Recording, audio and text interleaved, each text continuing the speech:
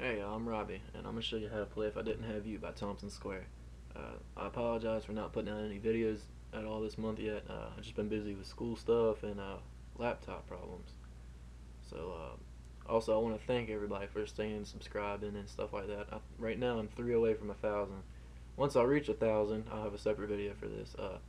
I'll give away probably like a new CD coming out of your choice, or a pick of 3, like Jason Aldean, Luke Bryan, something like that.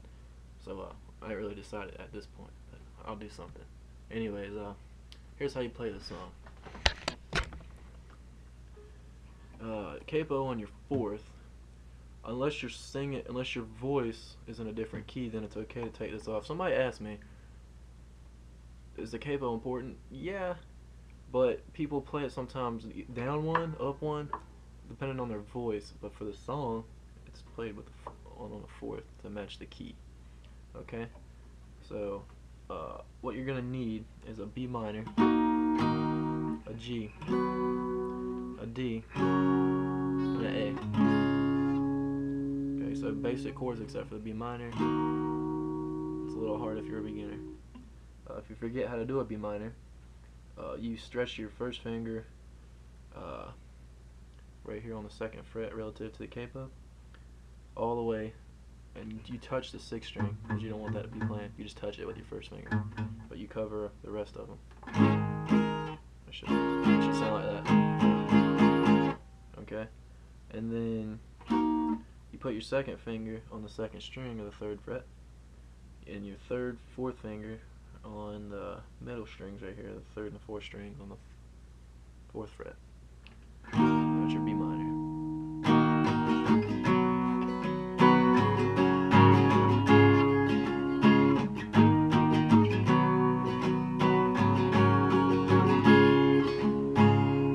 That's basically the whole song. And at the end of the verse and chorus, they add a B.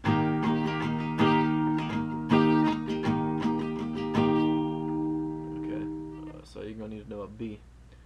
B is same thing as a B minor, like with your first finger, same position, but with your 3rd finger, you bar the 2nd, 3rd, and 4th strings on the 4th fret. Make sure you don't hit that. That's the little string. You gotta have that barred with your 1st finger, not your 3rd finger. If you touch it, it's gonna be dead. Okay, now let's get into it. I broke this lesson down a little bit because I've seen some people like doing covers of the song, and I see exactly where they're at. So I'm trying to break my lessons down more. So keep your questions coming, and I'm gonna try to get more in depth with my lessons. Like more for beginners instead of kind of intermediate beginners kind of deal. So here we go. A B minor. And for the strumming, I'll tell you what I'm doing. I'm going down, up, down, down, down, up, down. Okay, for the B minor. Down, down, up, down. And then I'm hitting up right as I change. And then I'm going to a G. Down. So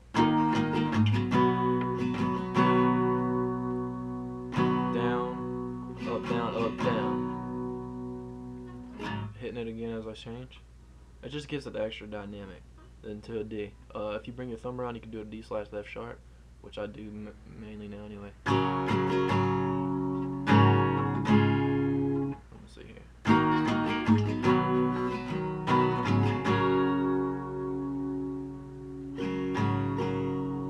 going down, up, down, up, down. Going to an A. Down, up, down, up, down. Okay? Now you can alter that a little bit. You can add a couple in there. This is one of them songs that has no legit strumming pattern. I mean, I'm sure there is one for the song, but you can use a variety as long as they're close or similar to the one I'm using. And you can, if you're singing it by yourself, you know, like I said, you can move this thing and you can mute on some places.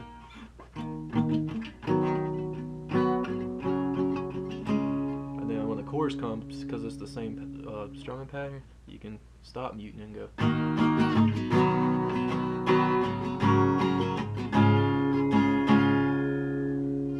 And also, right before you change, you can kind of chop right here the chord to make it stop, and then change chords. Okay, that's just an additional thing you can do. You don't have to. Let's see. That covers about all of it, I believe. I'm trying to think of any additional things. Anyway, subscribe right here for me. Don't forget about my giveaway coming up here pretty soon, especially after I reach 1,000. Expect it a couple weeks after that. That's when the competition will be, or close and whatever. Anyway, any questions, points, comments, or requests, please leave below. Check out my Facebook fan page.